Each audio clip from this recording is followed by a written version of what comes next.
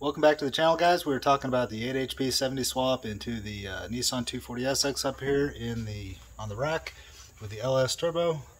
So we are carrying on with the 8HP 70 progress, and today we're going to talk about how I have it mounted. I guess we can talk about my little lift setup here in case you guys are curious about that. I've got a transmission cross member down here on the ground, and we're just going to go over basically where I'm at with it. I have been working on it for several weeks now, I guess a couple of weeks since the last video. Just come out here in the shop and I work when I want to, as long as I can, and just anytime I have any interest in working on it. So sometimes these updates are kind of slow because of me. So I've been working for a couple of weeks doing stuff, and today's going to be kind of catching everybody up on where I'm at and what I've been doing. Okay, so the transmission is basically physically mounted in the car right now. It's bolted up to the engine, and the transmission to engine adapter is in place. And I got a couple of bolts holding it all together, and then I've got this piece of 2x4 holding the back at the correct height so that I could fabricate the cross member. And then here on the back of the transmission you can see the plate that I bought from Summit. I think Hooker makes this for some sort of a Dodge muscle car swap for this transmission, and I just wanted it because I knew it'd be pretty close.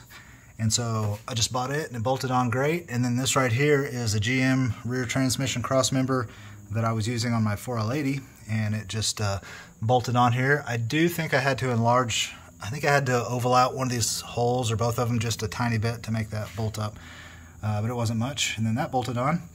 And then I took my 4L80E cross member over here and modified it. So this is how it mounts in the car. This would be to the front of the car, and all I did was I welded on this extension right here so that GM mount can just slide right down through that hole. So I just built this box like that and welded it all the way around and made it as strong as I thought it needed to be.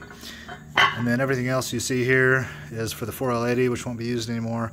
And then that's the exhaust pass-through right there. And then that's just an old fuel pressure regulator mount that doesn't do anything anymore. And then this bolts through the frame rails, through the frame rail over there and over here. And then there's another plate just like that one that goes on the outside of the frame rail.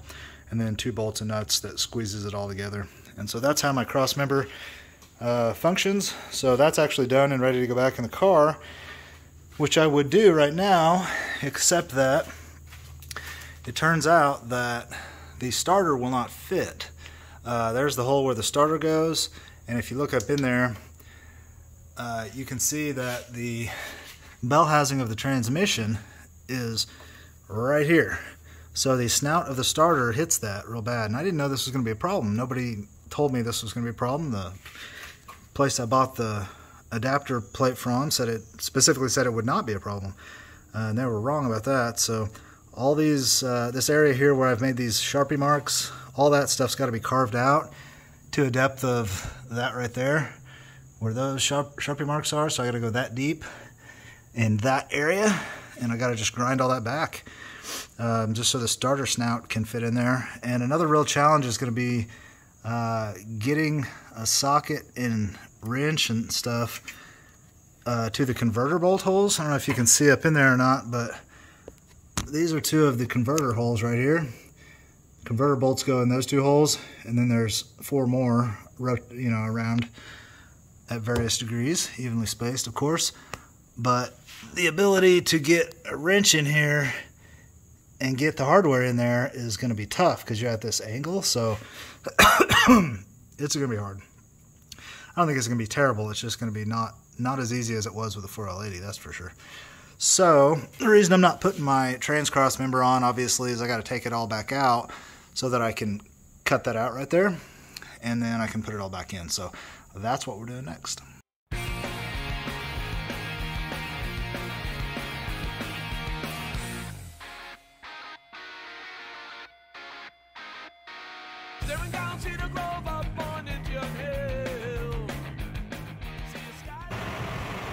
Here's a look at what it looks like up in here, if you want to see that. This looks like this because I hit it with a hammer a bunch of times while I was beating up on this. It's not nearly as bad as it looks. It's just this is soft aluminum. Anytime you touch it with anything, it makes a visible mark. One thing about this kit is it did not come with this M12 by 1.5. That's a really rare thread for that pitch, for that size. It's real fine for how big around that is, apparently. I couldn't get that locally, so Should have been in the kit and it wasn't. I'm gonna have to order that, and I do need it because I can only get a few bolts in this thing. A bunch of them I can't get up here because it's too tight. Like these two, this one here, and this one here, and this one here. I'd love to get those, but it's so dang tight. I can't get a bolt in here. Same thing with this one and this one. So I've really only got a handful down here so far that I've identified that I definitely can get. It's making me a little bit nervous, but we'll see how that goes as time goes on. And here's another look at what needs to be carved out for the starter snout to fit. That whole section needs to be carved out that deep, all the way across, including in here on this rib and through this bolt, all that where the hash marks are, has to be carved out. So that's what I'm gonna do next. Here's the converter bolts. There's two here, and two here. There's another issue I forgot to mention is there's no way to reach in and spin the converter to get the bolts to line up with the flex plate when it's in the car. That's a problem. I haven't solved that yet, except I'm hoping that once this is carved out, maybe I can fit my fingers in there and rotate this and get until I can get one lined up. I hope. If not, I don't know what to do because you can't rotate the converter any other way. Is there anything to you about a collection charge? No. Yeah, in my computer they have a collection charge on it. You did everything online, right? Oh yeah, same as I always do. Yeah, that's weird. They did change their website. I noticed something had updated on their. Some things looked a little different. I noticed when I logged in the first time. But I'll run this by.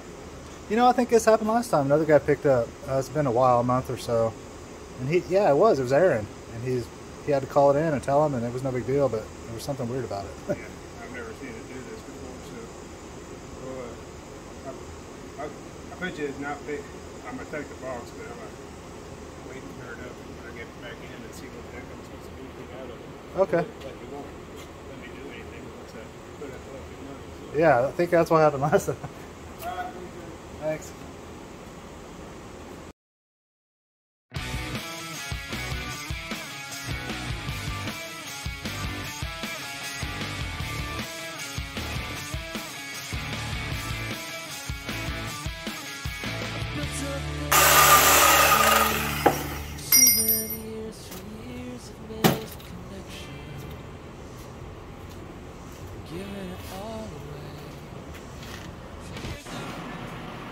Okay, so the deed has been done. The piece has been cut out. It's right there.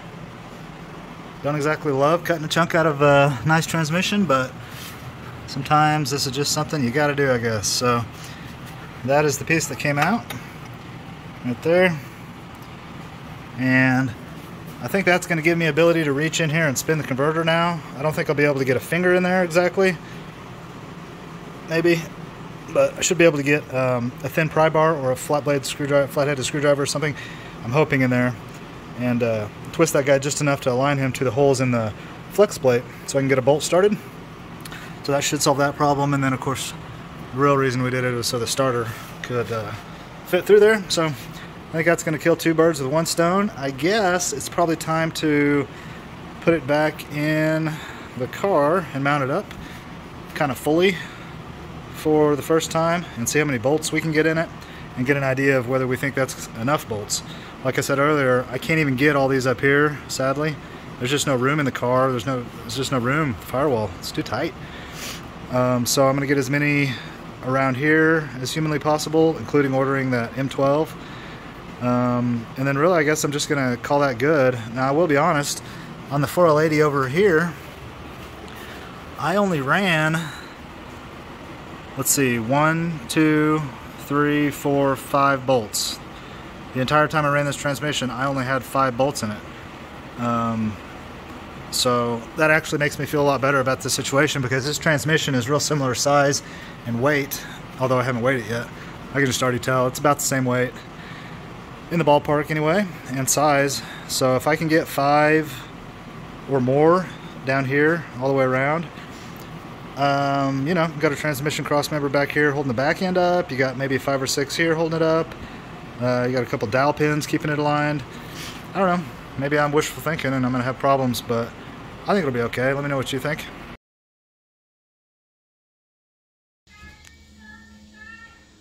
Okay, here's where we are. I've got the starter up here loose, but it is threaded, a few threads on each bolt, so it is actually in its final depth this way. It's just not quite in its final height.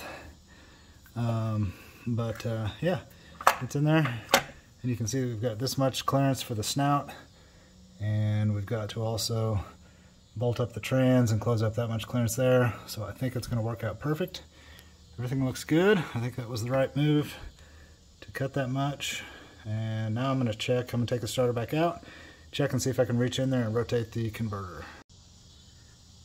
Okay, good news. Looks like I can, in fact, reach up in here, put some fingers behind the flex plate, and rotate that converter with no problem at all. With actually a surprising amount of room to slide in there with a finger or two. And yeah, I'm rotating the converter right now. So, yep, I can line those up. Problem solved. Okay guys, I know this is a kind of a short video, but that's going to be it for this one. That pretty much wraps up all the physical mounting of the transmission into the car as far as I know. So pretty much that's all the like fabrication side of stuff, other than the drive shaft, which we'll have to get to later. I got to get with the drive shaft shop about that. So I'm going to stop the video there because that kind of wraps up that portion. Next up will be probably wiring harness fabrication. I've got the wire and I've got the plugs, so I think what I'm going to do next is drop it back down and start building the harness from the trans plug up to wherever I'm going to mount the GCU in the car somewhere. So yep, stay tuned for that and subscribe for that and the rest of the project if you would like to follow along with the whole deal. Ask me questions down below if you have any and I will answer you guys. Otherwise, I will catch you on the next one. Thank you.